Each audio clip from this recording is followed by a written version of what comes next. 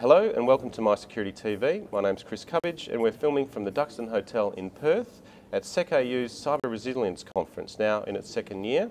I'm kindly joined by Professor Craig Valli, who is Head of School at Secau at the Research Centre. Craig, thanks very much for joining us. Thank you. Craig, second day, almost now in the afternoon of your conference. How have you found, how's it all gone? It's gone very well this year again. We've had a broad sort of interest from academia, industry and also government.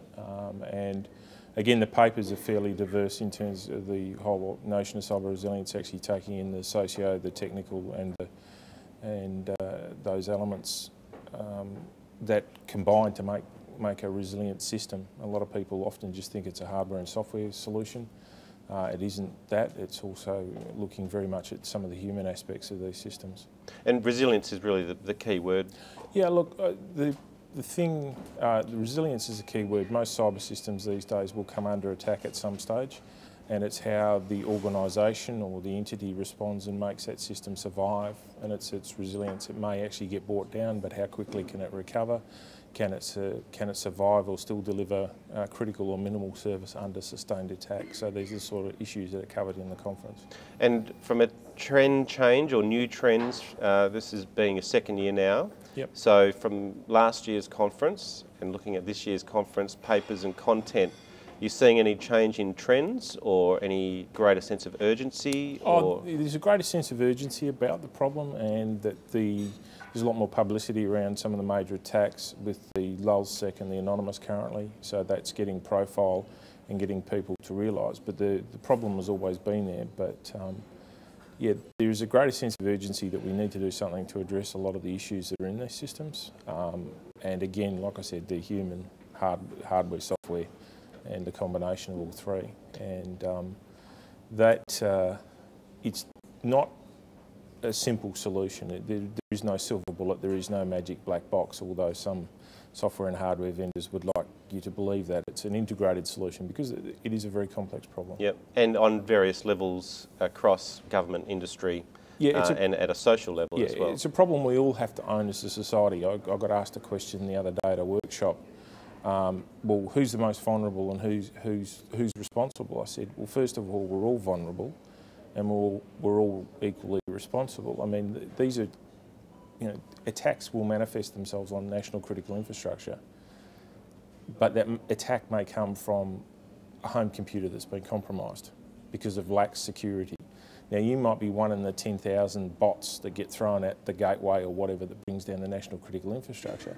But then when that happens, for instance, if the lights go out or the power stops, then we all have an interest in it. So, we're all equally vulnerable. And I think one of the things this highlights, particularly the sort of propagation of the cyber world, I mean, it's growing almost geometrically in terms of services and a whole range of other stuff that's run in it. We all have a stake in it, and we're all very much interconnected. And I think a lot of this stuff has actually shown that there's a lot more interconnection around us than we were aware of before.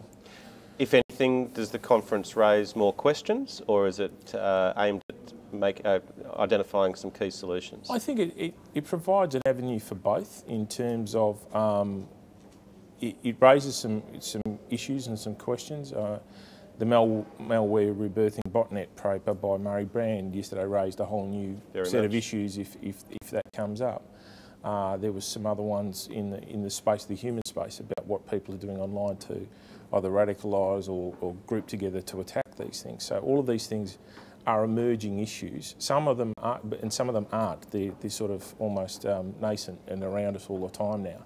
And we have shifted from the physical world onto the online world, so it's human behaviour. We are starting to see kinetic effect moving. Once upon a time, and the lingua franca out there still is virus, and people still think virus, antivirus. It's moved well beyond that. Stuxnet produced a kinetic effect in the space, and there's been other instances in the last 2 to 3 years that have spread, and that spread on the kinetic effect is where we're getting a lot of the issues. And Conference in 2012?